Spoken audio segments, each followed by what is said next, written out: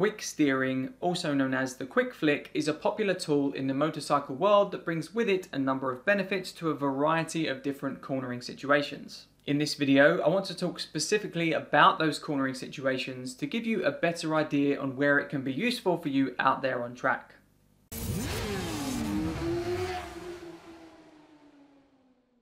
We've already spoken in the past about what exactly quick steering is, and we've also compared it to trail braking to better understand its application and to see which is best, so we won't be going too deep on that here. But as a quick recap, quick steering is quite simply the act of steering and leaning the bike over very quickly to get the change of direction completed in a short space of time and to set your line for the approaching corner.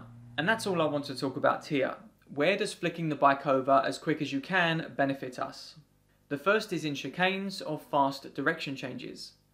In chicanes, or when two corners follow closely from one another and are at similar speeds, a fast rate of steering is a key component to unlocking speed in that situation.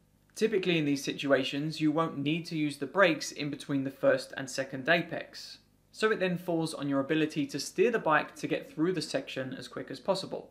All things being equal, the rider that can go from full lean in one direction to full lean in the other the fastest will be able to carry more speed through a section of track like this. Watch any MotoGP rider through a fast flip-flop section and you'll see that they are lightning quick going from one direction to the other. If they weren't lightning quick at the speeds they're travelling, they'd quickly find themselves running out of racetrack. Another instance is when a more balanced bike is a priority. Another benefit of getting your steering finished quicker and earlier is that it allows you to get back to the throttle in the middle of the corner to stop the bike slowing down. Stopping the bike slowing down means it's better balanced from a front and rear suspension perspective, so it can better deal with whatever the track surface throws its way. In situations where the middle of the corner has less desirable conditions, be it dips, bumps, ripples or cracking, etc., it's better for the bike to be balanced as it runs over them so it's in the best position to deal with these imperfections. In my experience, these situations don't come by very often, but it can sometimes be beneficial to get the bike online earlier by steering quicker so that you can get back to the throttle and stabilize the bike over these rough patches.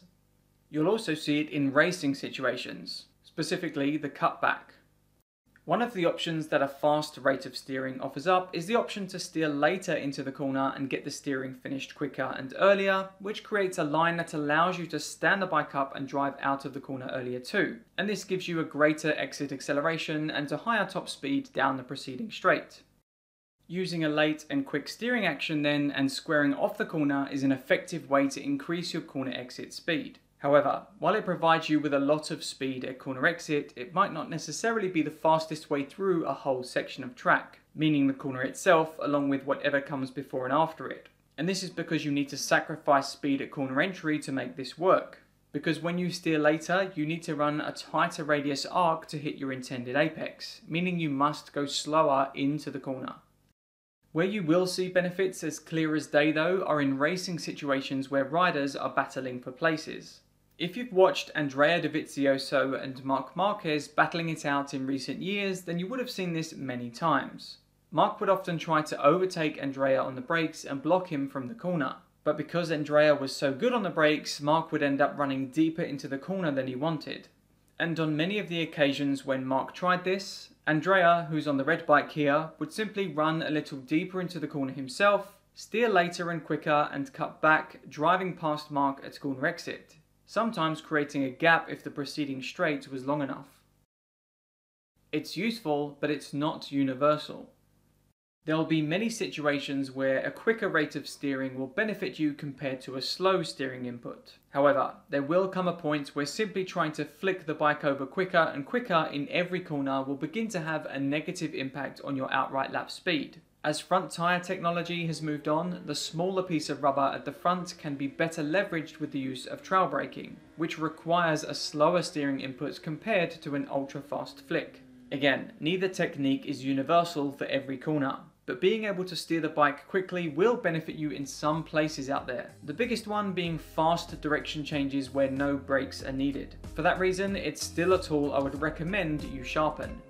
Where have you found the biggest benefits of quick steering? Tell us about it in the comments down below. And as always, if you like this video, then please hit the button and subscribe to the channel for more performance riding advice and guides moving forward.